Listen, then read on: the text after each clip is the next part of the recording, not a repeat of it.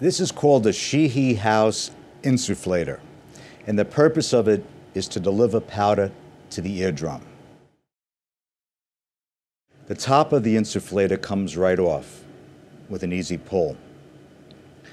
The capsule with medication that we've supplied to you has a tall part and a short part. Hold the tall part down and just take the top off the capsule. This tall part has the powder, the medication. So just drop it in and then return the top part of the insufflator. Now you're ready to use it. Put the insufflator in the ear and gently squeeze the bulb, usually 2 puffs. When you're finished with the insufflator, put it back in the vial, put the lid on, and keep it in the refrigerator.